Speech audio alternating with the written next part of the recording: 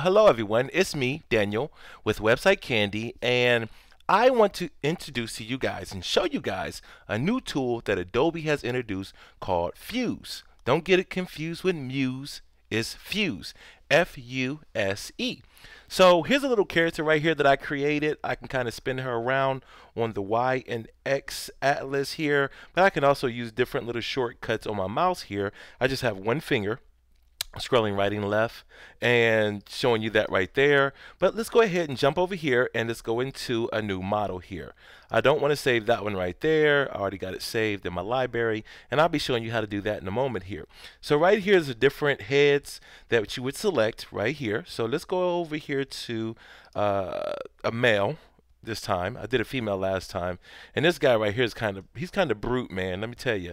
So there it is. It loaded in all the texture, the skin tone, all that good stuff. The cool thing about it is you can actually grab certain areas of your model here, and you can just go up and down or right and left, and you can just click on it and you can see what type of settings you're able to do there. As you can see there, I kind of made his head kind of smaller, and let me go ahead and bring it back up there. And the eyes here, even the bags under the eyes, see how I made the eyes a little smaller. I want those beady little eyes on this guy right here. And his nose is a little too big, so let's go ahead and go down just a little bit. That's good right there. And the chin, we want him to have a real glass jaw there, so the shoulders I can kind of play with, bump them up there a little bit. And let's go over here with the body style. I'm not necessarily trying to keep you too long within this video here, but as you can see right here with the pecs there, I can take the pecs and I can bring the pecs up, giving more muscle tone. I can kind of widen them there. The abdomen there, I can kind of bring it up and down, all kind of different little things. I'm kind of just rolling right through this one right here just to show you guys the different range that you can work with. So here's the legs here. I can kind of take it and I can bring it down. I can bring it up there. Even the knee area there, it's not too much range on some of them, but you just kind of have to play with them to see what you can do. As you can see, I can make the skinny legs there, the big calves there, and I can just hit my Command Z to go backwards if I ever wanted to. So the arms right here, let's go over here. We're going to give him the big muscular arms right here, and he kind of poses out there for us. And as you can see, the biceps here, we're going to pump those up a little bit. Actually, these quads right here, we're going to bring those up a little bit. For instance, all kind of different cool things we can do there. Okay, so arms, leg, head, whatever. So we can go over here to customize. So we can use our sliders to kind of work with our model in reference to on the triceps there. I'm going to click the torso area there. And as you can see, I can kind of bring that up and down. So if you don't want to do it on board here, you can mess around with the sliders. But let's go right over here to the clothing. And we have a lot of different styles. I like jackets. I'm a jacket type of guy. But then again, I'm also just a button-down shirt type of guy as well. So I think I'm going to go with the button-down shirt. As you can see, here it's loading. And let's go over here to the bottoms now. Let's give this guy some bottoms and see what we can get going on here. Just some fatigues. Hey, it looks pretty good. Looks pretty cool. You can definitely customize your character. Actually, not to be picky, but I want to go back to the tops there to see if I can get a top that matches a little better. And let's go right here with this right here. So, all right. So when it comes to that top there, what you can do, I really haven't found it yet. I just downloaded it this is about maybe 10 minutes ago or so. But actually I can go over here to texture, I do believe, and I can come over here and select a different texture, and I can come over here and I can do different things in regards to the color. So let me go over here and select the color, and here we have found it. I like that reddish color there. It looks pretty good. And then we're going to go back to the clothing. We're going to go back over here to the shoes. And we're going to give this guy some shoes. Can't be walking around like a Neanderthal. I don't see any Nikes, so I'm just going to go with the boots. See how those look on my model here once it loads in. Okay, looking pretty nifty. Look like he's ready for war. Okay, so come over here to the hair, and we can shag him, baby. We can give him the locks. There we go. So you can kind of live out your fantasies here. I mean, whatever it is that you want to do. I mean, we got a true caveman that we're working here, okay? All right. So we got to give this guy a hat. I am definitely a hat type of guy. So I think this hat right here might really say war, might really say military, and as mentioned, we can kind of do all kind of different things in regards to making that different colors if we want to there, but not really going to give a whole lot of focus to that right now today. Eyewear. We can get this guy some shades here. We can get him some classic glasses. One thing I haven't discovered yet, if you decide to go without glasses, how to take them off. Okay, if I say I don't want glasses, I haven't really discovered that yet. So you know, definitely suggestions if you know you're watching this video and you want to comment on how it's done. Even though you really can't see his beard that well, we're just going to go ahead and give him a beard there. We're going to give him some gloves. He wouldn't be right without gloves. And then what we're going to do is we're going to come over here, no mask. We're not going to do a mask. And we're going to give this guy a little bit of a mustache here. Got to get that going. And the X and Y, we can kind of see what we've created. Alrighty. So now what I want to do is I just want to go over here and save this to my Creative Cloud photos. I'm going to call this Thomas. I have a friend named Thomas. He's a big guy, big strong guy. I kind of created Thomas here, and let me go over here down here to my different Photoshop libraries. I'm going to save it to my Freedom library here.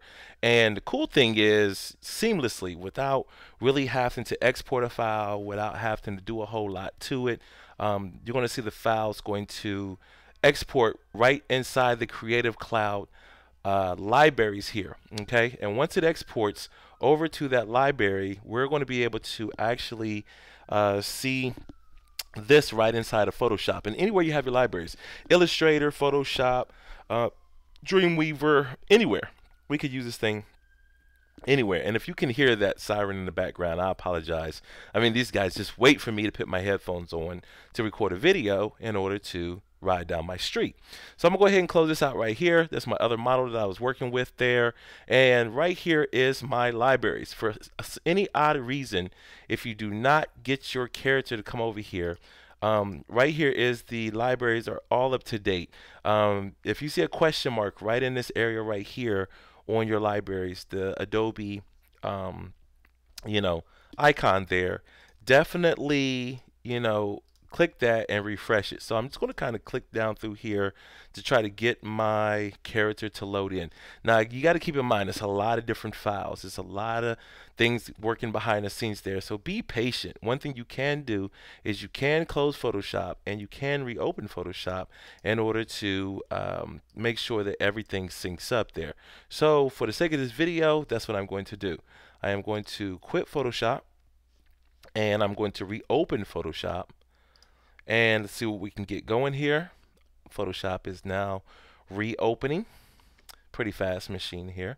It's a little old, but you know, it works pretty well. Where is my character at? Come on, man. My libraries, Freedom, right there. Okay, I'm going to go back over here again. I'm going to save this to another library just to... I spelled that one with two T's, the way I know the difference between the two. So my library here, actually I'm just going to save it back to that Freedom library once again and see what we can get going there. Not going to really move around too much. It's exporting the OBJ file. Not 100% sure exactly what that means. However, haven't done a lot of research. Like I said, I just downloaded this program about an hour ago. I've never seen it before. Seen a couple of videos pop up on YouTube. If you guys are not following Paul Trainee in regards to with Adobe, you're missing out. Guy is awesome. Met him face to face. He's a really cool dude, and he knows his stuff when it comes to Photoshop. So we got it it's over here. The character would be synced with Creative Cloud Library. This would take about a minute or two to access the character from the library panel in Photoshop CC.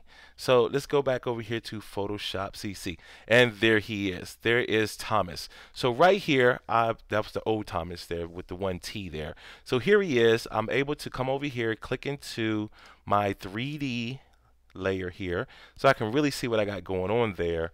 And I'm going to select my move tool here, and as you can see here is Thomas, and I can go over here and mess with my X and Y. Let me select this tool right here. I don't mess with 3D that often, so I don't know what I'm doing. But anywho, here's my character though, you know, and there's actually some preset, some preloaded different things in here in regards to animating your character to where you're able to see exactly, you know, see them in motion and see them moving, which is really cool. Actually, here it is right here. So reaction to getting clipped. Let me see what's going on there. I was trying to find this within my little test run, and I was not able to find it. So let me go over here to my timeline and see what we got here. I didn't think I was going to be able to take you this far in the video, but looks like we will be able to. So let me come over here and click this, and there he is walking. This guy just came alive. Oh my goodness. And we have a whole bunch of different presets. So we're going to actually have him come over here, and we don't do a female, just lean against the wall, kneeling down. Let's do that right there. So let's double click that one right there. We just added that to the timeline, I do believe. And let's play it. Looks like he's hurt there. So if, you know, I could see where this could really come into play if you're into video creation, video game creation in any way, shape, or form. If that's something that you're into, that's something that you do, I could see where this could be really cool. And you can just export this as, you know, a movie or a GIF file and have a lot of fun with it. And there he is jumping there. Amazing. Photoshop has come an astronomically long way from the earlier years of Photoshop. Let me get back over here to this, back this guy back up, and let's do that one more time. Bam, there he is right there. So if you guys have any questions in regards to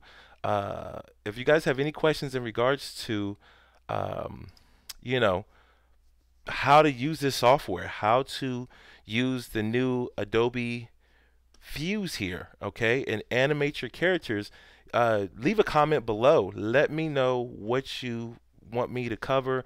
Let me know what you want to see me do. If you have any questions, let me know, and I'll be happy to answer them. Sorry for the long video, and hopefully this helps you guys out. Thanks.